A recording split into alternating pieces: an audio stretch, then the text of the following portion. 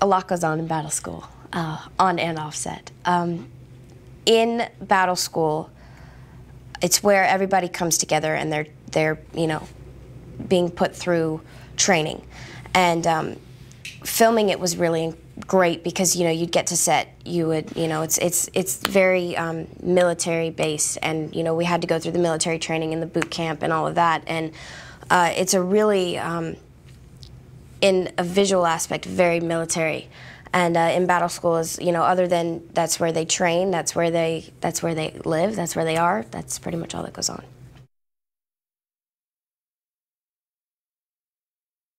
I guess I can't really say I was prepared. Like I said, after I read the script, I just sat there and was like, okay, how are they gonna do this? This sounds incredible.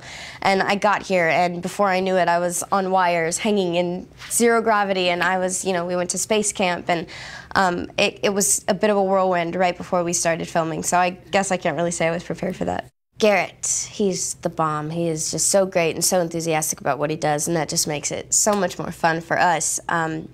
But I remember literally walked in, I met him, and I was on the ground doing push-ups. That's how it started. And after that, I was on wires, and that was fun. It was very uncomfortable at first, but after you got over that, it was really great. Oh my goodness, best times up there in the zero-G world.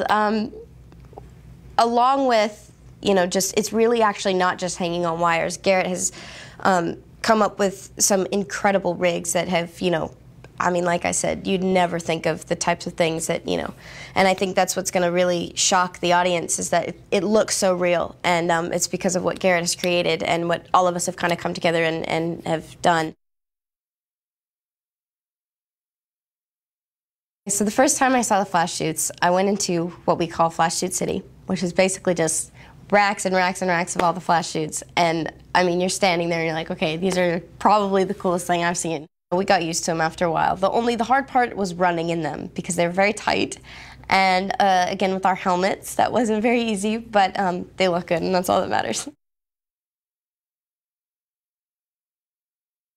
So I play Petra Arkanian, who is a very independent, strong female character, which I love, and she's the only girl in the Salamander army.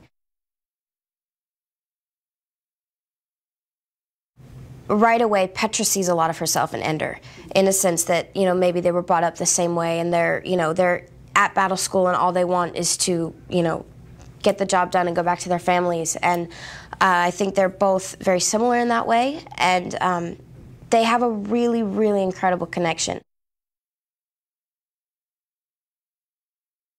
Working with Asa has been really amazing. We hit it off, very quickly in the beginning, and we've become very close. And I think, what he's brought to the role, just so many elements. He is Ender. I totally see it. He's just brought that intelligence and the creativity and the excitement. I haven't worked with many directors, but I do have to say that Gavin is, not only in terms of being a visual director, but, having been an actor, I think that, for me, it's been such a help that he just he knows, he knows, and it's not just that, here's what you're gonna do, now go do it, and if it's not the way he wants it, he doesn't, or whoever it is wants it, that's, how it's gonna be.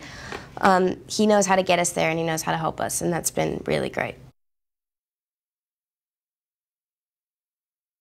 For me and Asa, especially, it gets to a point in the day where we literally look at each other, no matter what comes out of our mouth, we just start cracking up, and we just can't even focus. So that's always, that's always good. I've never laughed harder than I have when I'm with these guys, and every minute that, I've shared with them has been really great. It's crazy to think back to almost, a little over a year ago to when we were shooting the film, and even before that, sort of watching it all come together, and just watching sort of the sets come together, and the process of what our zero-gravity battle room scenes were going to be like, and how we were going to pull that off. Everything has been so surreal and so exciting, and to be all the way here, to end up here at Comic-Con to sort of kick it off is just so exciting. It's so exciting. I've never had the experience where there's been a book that has such an incredible fan base as this. And it's sort of nerve-wracking, but at the same time, so thrilling to be able to share something with people that are so looking forward to it. I'm excited about everything. It's what's so great is, as a whole, it's this epic, adventurous sci-fi film, and there are so many layers underneath that. There's so much heart, and the theme of teamwork and love and everything involved with the film as a whole is just amazing.